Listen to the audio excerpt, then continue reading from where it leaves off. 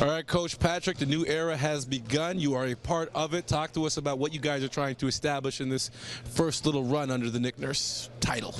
Well, first of all, getting familiar with each other. You know, we have a lot of new guys, young guys are getting acclimated to what we do, our style of basketball, but also getting to know the new coaches.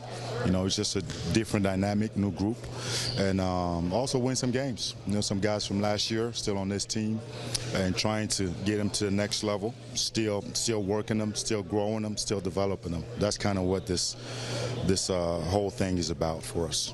How much of that new system can be implemented, knowing that there's a very limited amount of time you have, and not all the pieces will be there throughout the year? Well, that's the biggest challenge, right? That's the biggest challenge, where you have very little time, and then you got to get in as much as you can, equip them enough to be able to go out there and perform and be evaluated based on what they have learned, what they've been taught.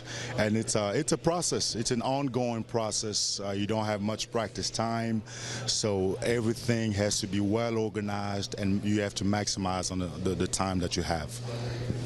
Of course, the first game was played.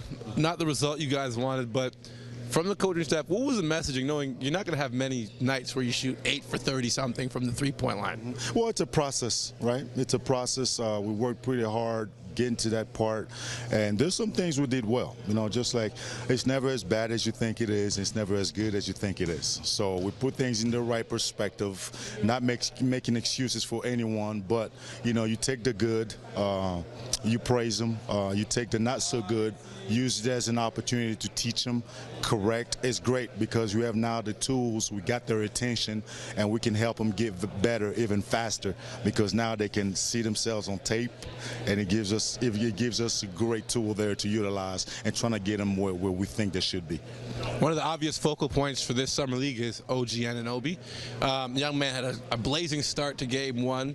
What are the real takeaways and lessons? I know his ball handling, his ability to create offense is something you guys are focusing on, but what are the other markers or measures for his success at this point? Yeah, well, OG, as you know, is a big piece of what we do. He's very important to what we do, and keep working on his all-around game, really. And defensively, still got to be a presence, as you saw last year. Guarded a lot of really good players. Have to keep growing in that area, and the exciting part is he's a year in now, and he's a little smarter, a little learning the tricks and learning our system even better.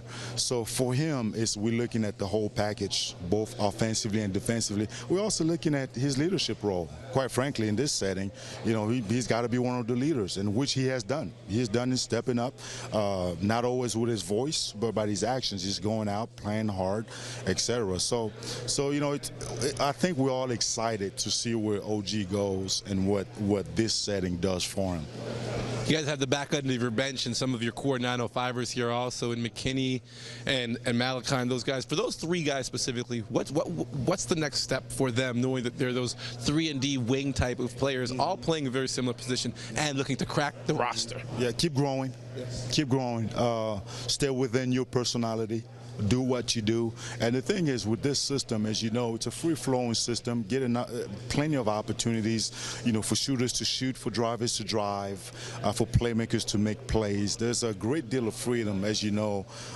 So these guys in this setting, we're kind of just looking at what, be who you are, take a step forward. And if you're a shooter, make shots. If you're a driver, drive, do what you do, and then I think Nick does a good job of taking that information, what he's seeing, and projecting it on how it fits with a big team going forward.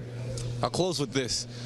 How important is the Fred VanVleet story? I know this is an organization without a draft pick this year, still looking for that internal growth, and you can dangle that bit of information in front of the roster that you have here to show that there's a template set for how you can, as an undrafted player with this organization specifically, reach your goals. Yeah, well, I think Fred's story is inspiring in so many ways.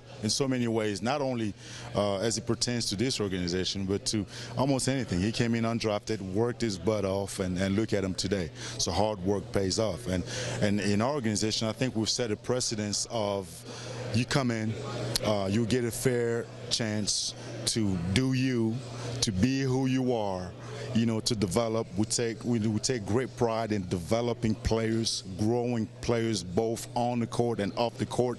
As you see, the Freds and the Delons, the OGs, the Malakis, and so on and so forth. So his story really, again, I go back to it's inspiring. I think it's encouraging, and it's a great testament to the work that is done behind closed doors to prepare and equip these guys for when the ball gets thrown up to be contributors with the Raptors.